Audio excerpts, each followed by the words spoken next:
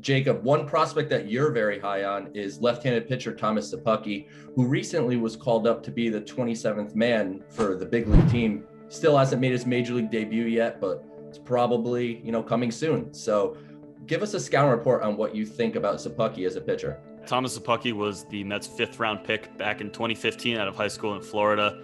Really burst onto the scene in 2016, where he had a 42% strikeout rate between Brooklyn and Kingsport. I got to see him in Brooklyn that year. He was topping out at 97 miles an hour with a wipeout curveball.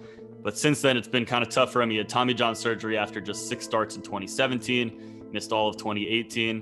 2019 was a bit of a build-up year for him. He only threw 62 and 2/3 innings, kind of had a little, stop and start with some other injuries, and then obviously the 2020 season being canceled. So it's really been 5 years since he's been full throttle.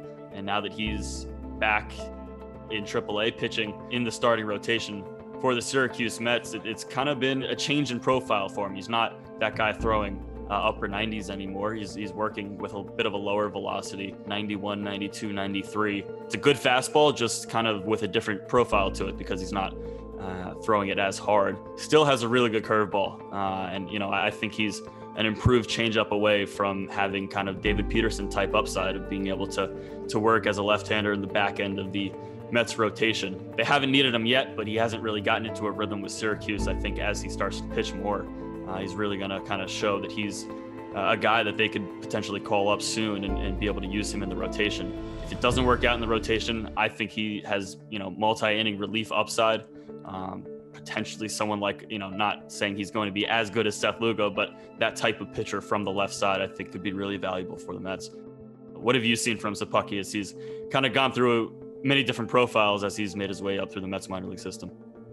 Yeah, even dating back to the draft when Szapucki was in the draft process at the Perfect Game All-American Showcase, he was showing the best curveball spin rate in the country amongst the high school players that were there. So like you said, the curveball is very legitimate. He's had the trials and tribulations with the injuries, the Tommy John, and the things that have kind of set him back a bit. And to the point where now he's not quite the power arm that he was. I'm looking at Szapucki long-term as that multi-inning reliever like you spoke of, kind of in the Seth Lugo mold, where you can get 2-3 innings out of him.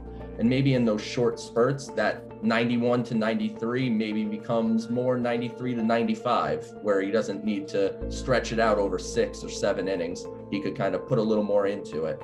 And then, of course, with the curveball. So for me, I think they can utilize him as a starter, and I have the expectation that he probably will start a game or two at some point this season. If they put him on as a 27th man, he's clearly right on the brink. And we know Luis Rojas has talked about him a bit. So I expect that you should see Szapucki at some point in Queens this summer. It's just a matter of what will the role be exactly.